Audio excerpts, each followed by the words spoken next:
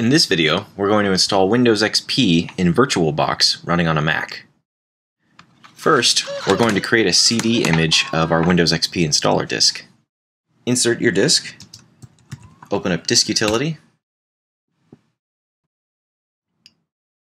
select the CD file system, go to File, New, Disk Image From, and for the type we want to select DVD CD Master.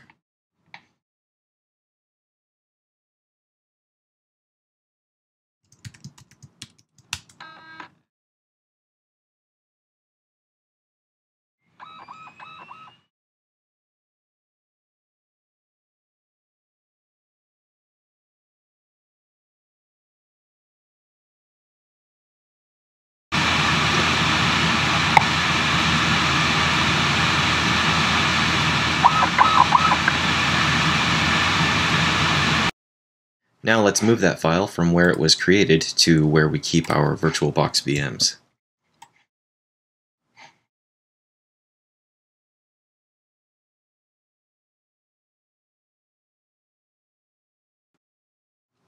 Now let's open up VirtualBox and we'll create a new VM. I'll call mine Windows XP 2 because I've already previously created one named Windows XP. We'll give this 512 megabytes to start out with, and we will create a virtual hard drive now. That's fine. Dynamically allocated is fine, and we're going to size this at 20 gigs.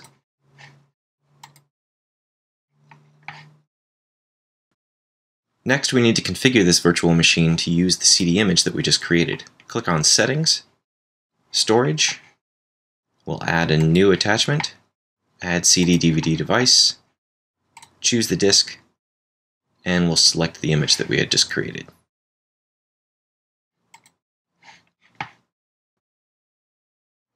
Now boot up the virtual machine.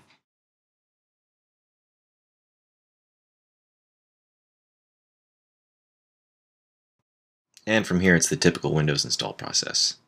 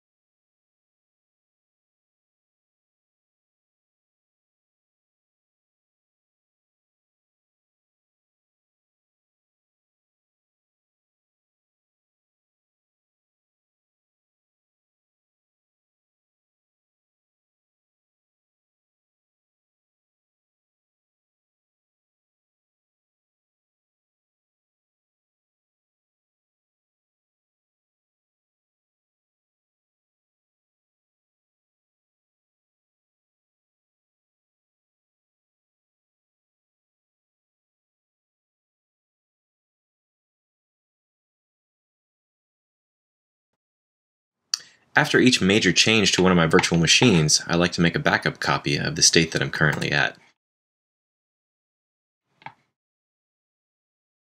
Right-click on the folder and compress.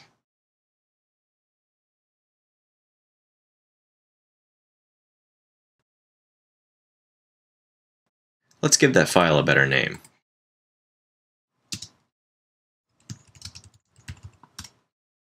So that's it for the fresh install. In the next video, we'll look at starting the update sequence to get Windows patched with all the security updates and service packs.